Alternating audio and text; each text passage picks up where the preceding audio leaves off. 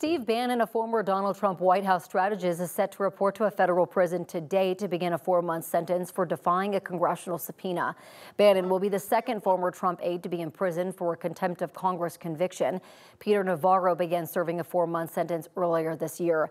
Both men were convicted for not complying with subpoenas issued to them by the now defunct House Select Committee that investigated the January 6 attack at the Capitol. The Supreme Court on Friday denied a long-shot effort by Bannon to avoid reporting to prison while he challenges his conviction before the federal appeals court in Washington, D.C.